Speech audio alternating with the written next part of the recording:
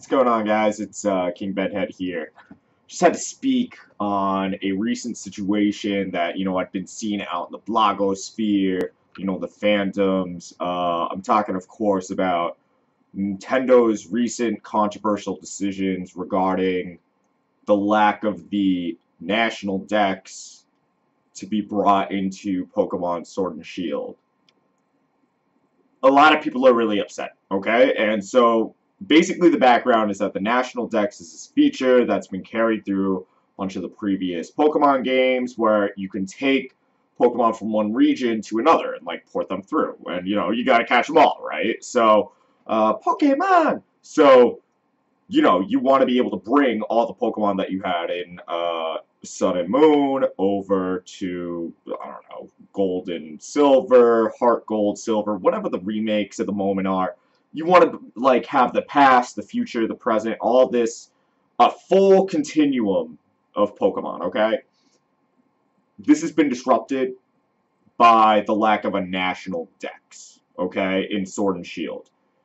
A lot of people are upset. They're like, well, hey, I caught all this stuff in Pokemon Let's Go, and they're like, can I bring it over? Like, it's also on the Switch, right?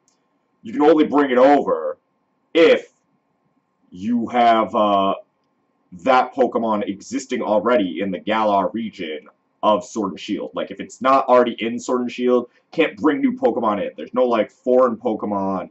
It's kind of like Brexit in a way, because the Galar region is based on Britain, and so, whereas there's a lot of, like, refugee and immigrant concerns that are causing Brexit to happen in the real world, Nintendo here is kind of causing this similar issue with the national dex. So, look, I'm not here to get political and give my take on whether or not, that's the right thing or not for Britain.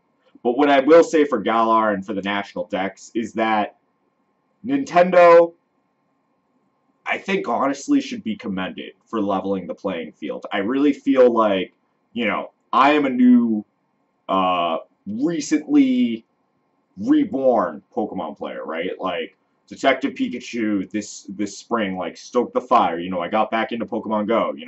I've been playing Let's Go Pikachu on my Switch. It's been really good, but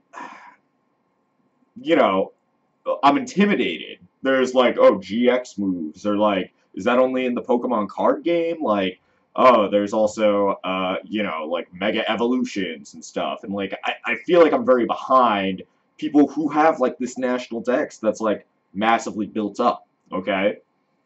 I want to get a mainline Pokemon game in Sword and Shield and feel like I'm able to catch up and play with people, like, competitively. I don't want to worry about, like, oh, like, do they have no Mega Evolution Pokemon in Sword and Shield, so am I just, like, SOL on, like, being able to play one of those,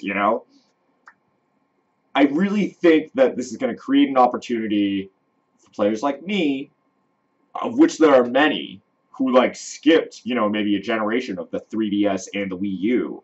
They haven't played a Nintendo console in a while, let alone a Pokemon game, to kind of feel like, okay, I know what's going on here, but then as more Pokemon are maybe introduced, I honestly think we're going to see some sort of rolling update system from Nintendo with the new Pokemon home bank system. I really think that, even though they're saying off the bat, it's going to be Galar only, I don't think that's going to persist for, the whole lifespan. Even, like, I think before the next Pokemon game, we're going to get many new Pokemon available in Sword and Shield. So, sit tight, everybody. That's my final advice. Sound off in the comments. Tell me what you think. I know this was a spicy take. Let me know if you thought it was too controversial. Maybe I just need to go back to post some stream replays or whatever. If you do like the stream replays, by the way, follow the instructions and follow King Bedhead, and sub here on YouTube. Honestly, if you're really generous, that would be cool if you subbed on Twitch too. Thanks, and peace out. Later.